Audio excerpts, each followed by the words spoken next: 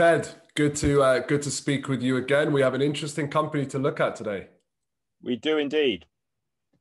So, anyone who has been watching the news, Hertz, a really big car rental business or vehicle rental business, has been going through some real battering in the last few years, and especially so during the COVID crisis.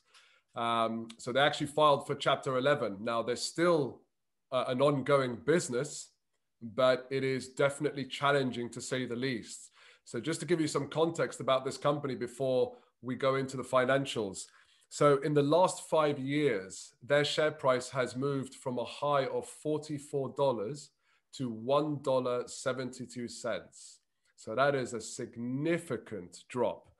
Now, to be fair, and as you're showing on the screen there, Ted, their rivals, Avis and Enterprise, are also suffering, but their financials are not as bad as Hertz. And that's because of a couple of decisions that they made. So they acquired a company called Dollar 30 Automotive Group for $2.6 billion. And that resulted in them that resulted in an increase in their debt, which they've been struggling to pay off. And in fact, they actually couldn't pay off a recent $400 million amount to their lenders. So, drop in rentals, drop in demand. They couldn't even sell off some of their used cars, which is also a big part of their business. And then a rising pile of debt that they've been finding very difficult to pay off. So not surprising they filed for Chapter 11. They're still ongoing, and it will be really interesting to see what their finances show here, Ted. Absolutely. So good to see you again, Moeed. So let's have a look at their finances. We'll jump straight in. So here we go, looking at their account audited by PricewaterhouseCoopers, a very small accountancy outfit. So let's start off with the profit and loss account. Here it is. And we're looking at the right-hand column 2018, the middle column 2019, and the left-hand column is 2020. And the first thing we notice, the top line, little bit of a growth from 2018 to 2019, and then look at that, a massive fall in sales. It basically halved the business, and that is COVID for us. That was just, the whole world just shut down, and suddenly these guys were kind of like, oh my God, I've got all these cars for hire and nobody wants to hire them. So really, really stressed out. Meanwhile, so they got the vehicle and operating revenues. So they've managed to kind of reduce those as well. The depreciation is pretty much the same because they still got the fleet. They're still sitting there. They're still depreciating. So that doesn't really change. And this means that in effect, that they've gone from what I've really done is taken these two numbers here, which is the cost of running the fleet and the fleet depreciation, and treated those as cost of sales.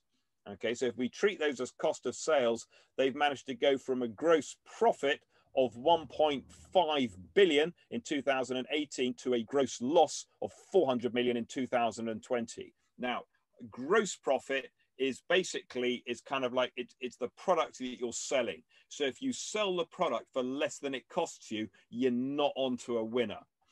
And these guys making a 400 million loss in 2020, that's really going to hurt their business. We then got the SG&A, and you can see that they've really contracted that. So that's this line. Let me clear my drawings so we can see that. So that's this line here, and we can see that they're really been scaling back, and they've almost halved it during the year. That'll be putting staff onto furlough, closing factories, doing everything they possibly can. But it's a big fixed cost business. They've got the operations to run. They pay the rent on their showrooms, etc., etc. So really difficult to come off that. And then we see down here, and this really reflects their business model. So they've split the interest out between the vehicle interest and the non-vehicle interest. So the non-vehicle interest will be the bank debt that they've got, that they've borrowed in order to run their business. The vehicle interest is the interest they pay to buy the vehicles. So as you mentioned, They are, they're using the vehicles, they buy the vehicles, or they lease the vehicles, they're paying interest, and then they are selling those vehicles on. That's part of their business model. So these guys, when it works, it works. But even then, looking at the bottom line, these guys, I mean, they've been making a loss 2018, 2019, 2020, they've been booking losses every single year. 2020 obviously exacerbated, 33% net loss, which is big by anybody's standards. And that's really weighing down on this business. Let's jump off and look at the balance sheet. Here is the balance sheet. Now, I'm going to admit here, Moeed, there's a few bits and pieces that I'm not 100% sure of in terms of the balance sheet. I haven't really kind of gone into a huge amount of depth. I'm kind of looking at this at a very kind of, high level. So if I wanted to know the business in a bit more, I'd need to do some more digging. But what we see is, first of all, the balance sheet shrunk. So if we look at the total assets, for example, 25 billion has shrunk down to about 17 billion during the year, okay, as the business has really contracted.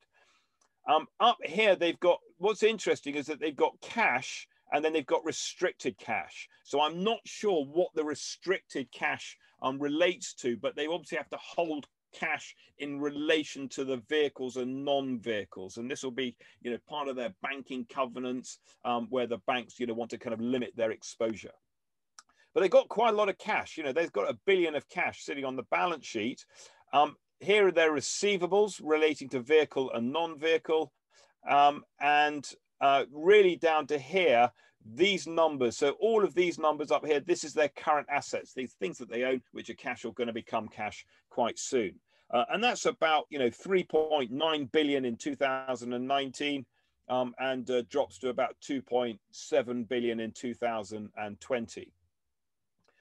Then the bottom half is their assets, and their assets they split out here between the vehicles. So these are the things that they need in order to kind of rent out to you and I, for example. And look at this. I mean, the vehicle, they've just reduced 17 billion down to 7.5. They've just they're just getting rid of their vehicles. They're scaling right back.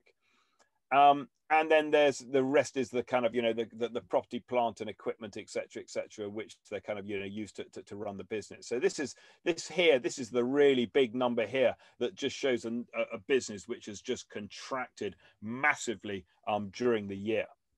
If we look at the bottom half of the balance sheet, we can see the big numbers. So the top part here. So this is these numbers here are the kind of current liabilities, and the current liabilities compared with the current assets look absolutely fine. I mean, we're looking at about 880 billion in 2020. That's these two numbers added together, compared with 2.7 billion. So 800 million of liabilities compared with 2.7 billion of current assets looks fine. Looks good to me.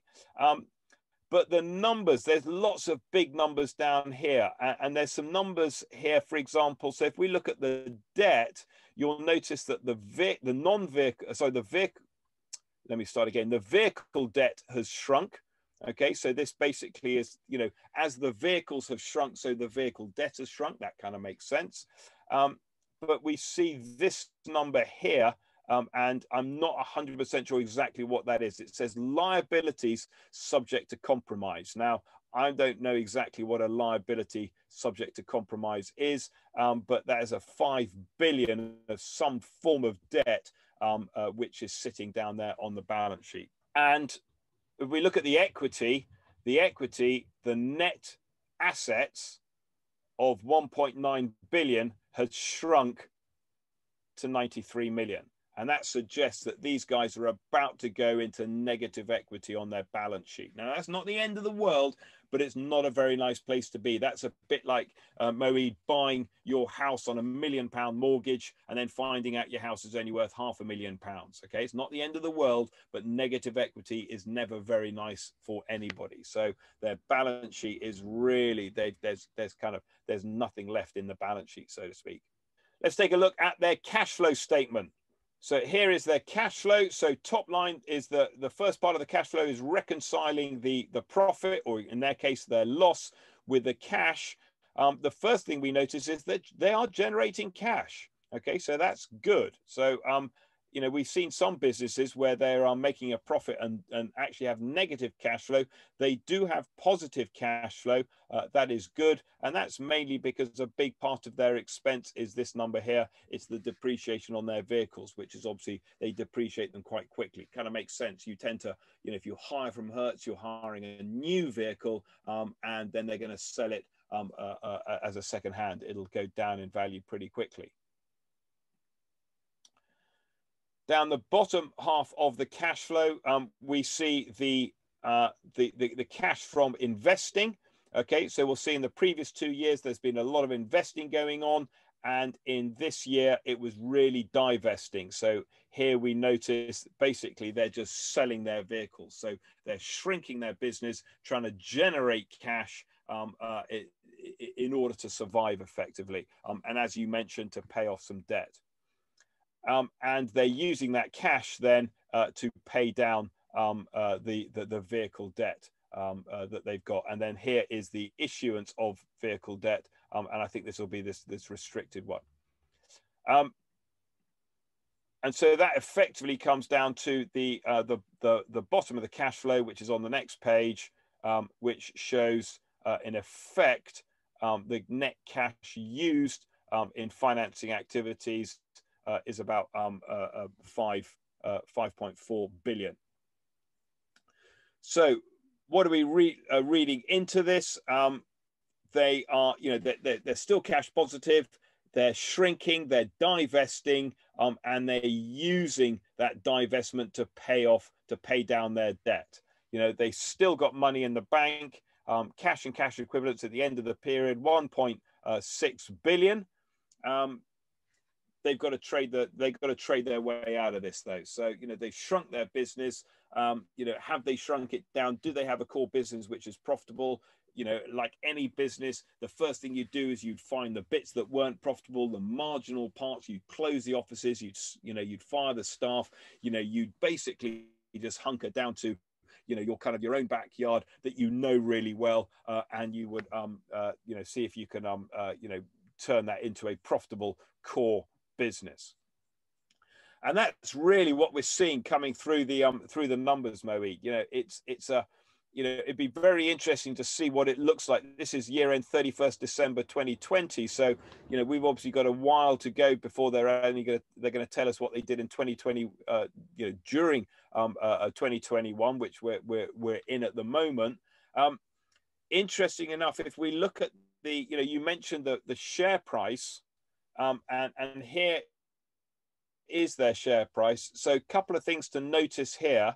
The market cap is about 270 million. The net asset value, so the value of the balance sheet, you remember the book value is only 93 million. So there's still a reasonable amount of goodwill in there. And you'll notice here, I've just highlighted up at the top the ticker, and the ticker says OTC markets. Now, OTC is over the counter.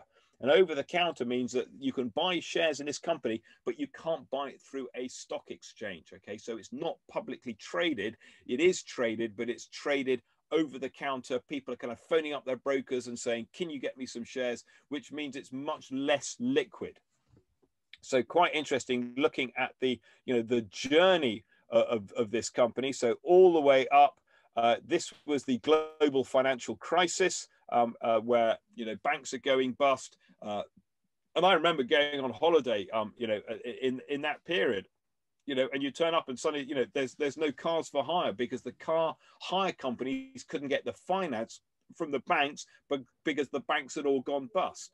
So that was a major problem. Anyway, these guys, they survive. They carry on all the way up. I'm not sure exactly what happened at the top here, but they've been in decline. So they've always been struggling, and maybe it's the kind of the advent of other car hire companies. You know, very competitive market. Lots of, there's lots of choice. There's lots of sort of internet choice now. Compare the market. You can compare car hire prices. I certainly don't hire from Hertz. It's expensive. All the way down. They then just ticked along a bit, and then there is our COVID, and bang, they're straight. They just fall off they fall off a perch. So that's when they declared bankruptcy, and then they've been bouncing around. So you're absolutely right. It's $1.72. Are they going to come back? Who knows? But once again, I think, Moeed, we're looking at a company here it's very cheap. It's cheap for a reason. It may stutter, it may fall over, it may go bang. You think about the kind of the long-term future, driverless cars, Ubers and taxis, do they have a long-term future? Or actually, is this a nice little business? And once it's scaled back and got out of kind of all those overseas markets and really focused on the kind of, the core part of its business that it's profitable, is this the opportunity to pick up a winner?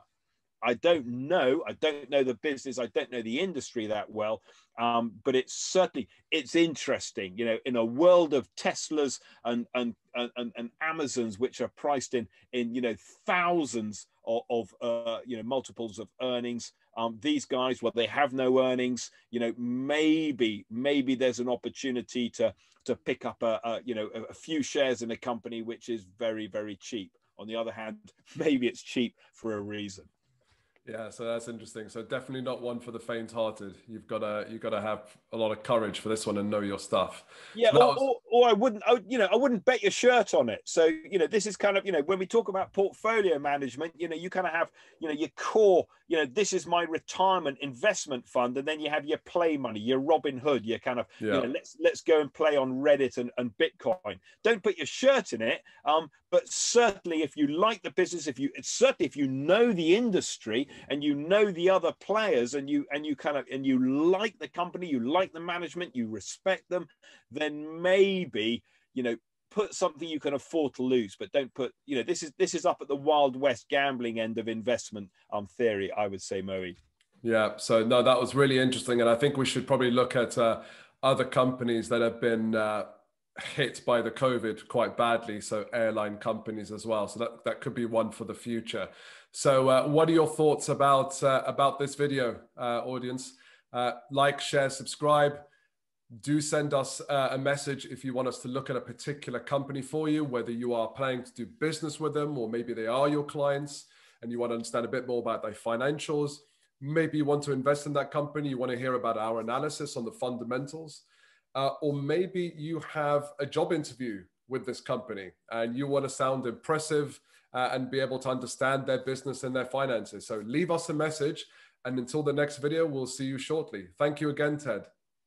Good to see you, Moeed. Have fun.